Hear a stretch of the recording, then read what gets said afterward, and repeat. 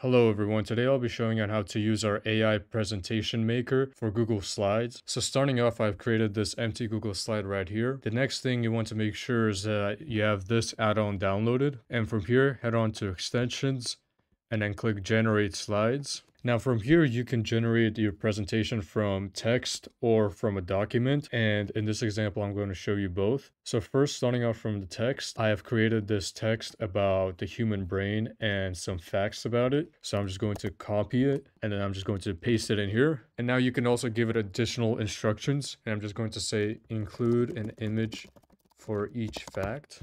And then once I'm done, I'm just going to click generate slides. Now from here, you can create your own template, or you can choose from our templates. So first I'm going to make sure how many slides I want. I want 5 slides.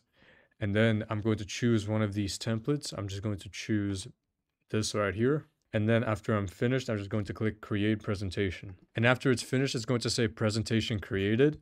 And then once you click out, as you can see, it has created a presentation.